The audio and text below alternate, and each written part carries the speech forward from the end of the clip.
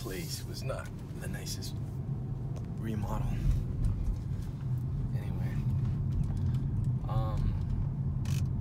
this morning had a nice conversation with, I remember when they were building this house. My buddies Chuck and Michelle lived right across the street. Anyways, I was having this conversation with someone this morning about having a tough time defending yourself, stepping up for yourself. And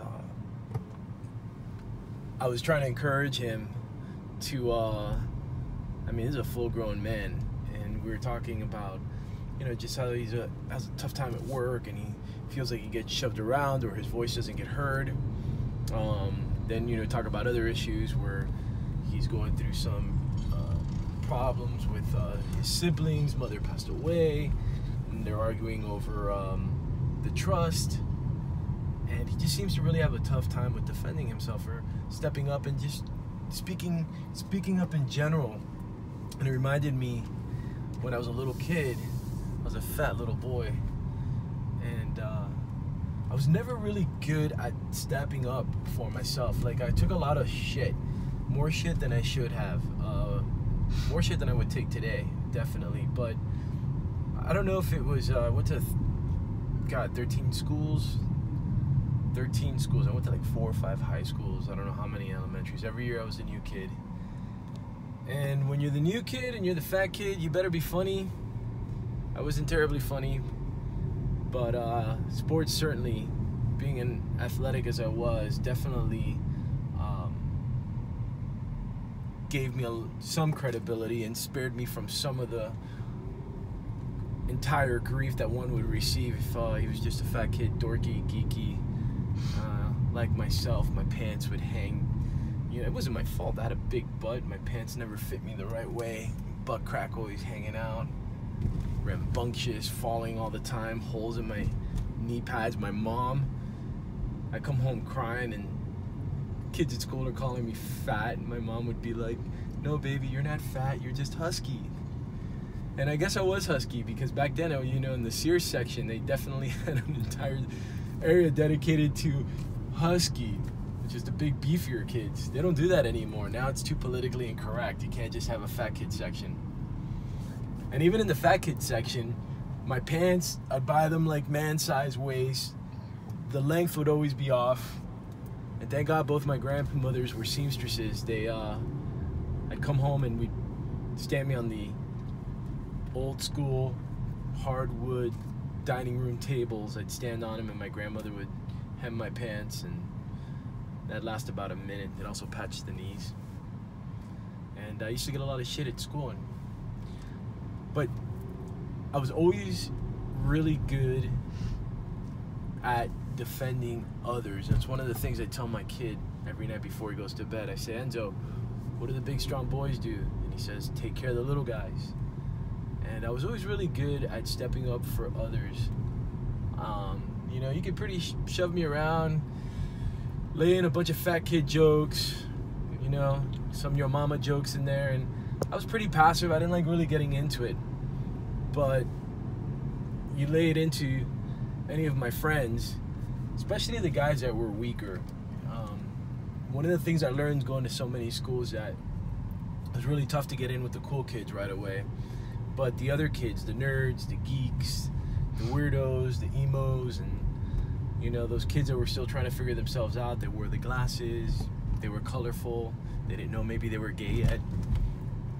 Those kids, it was really easy to fit in with those kids, and they were very receptive of me because I was a big, stocky, strong, bullish kid. And even though I wasn't good at defending myself, I wouldn't mind stiff-arming someone who gave one of my other friends any shit, any grief. So that's what we were talking about this morning. And as I was encouraging him, you know, there comes a point where you're entitled to step up for yourself.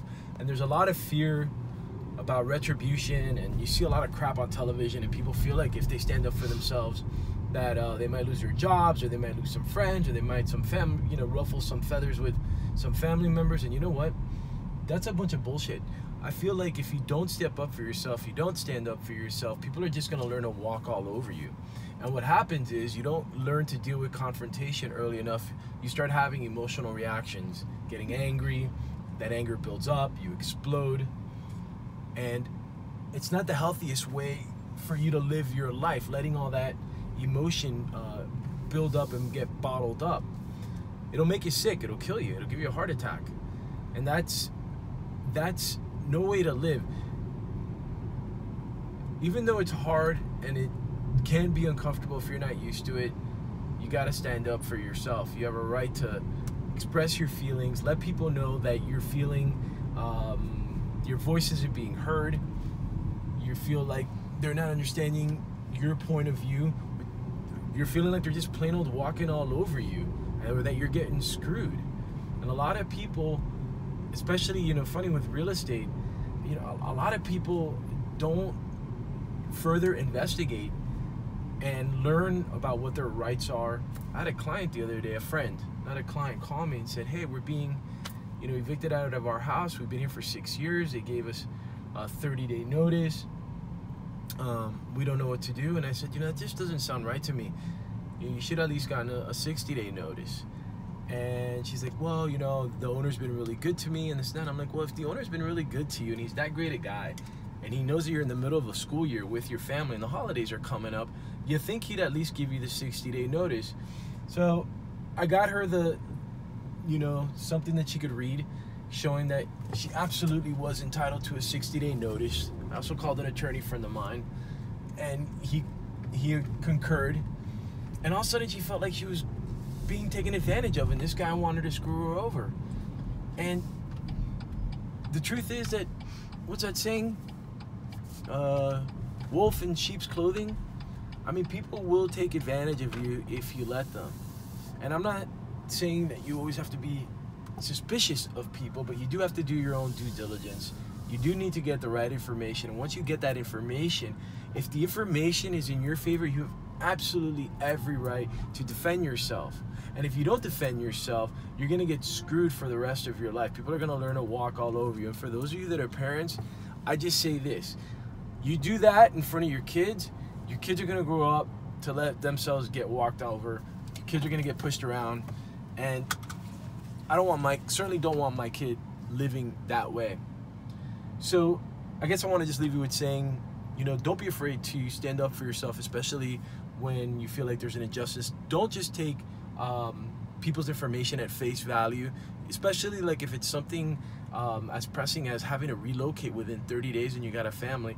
Do your homework, do your investigation. If something smells funny to you, learn, figure it out. And if you come to the conclusion that something is not right, stand up for yourself and say something. All right. I want to thank all of you for watching these videos. Thank you for subscribing. Thank you for all the support. We gotta go grocery shopping here. Rebecca's getting hungry. I can hear her belly starting to rumble. Y'all have a blessed day.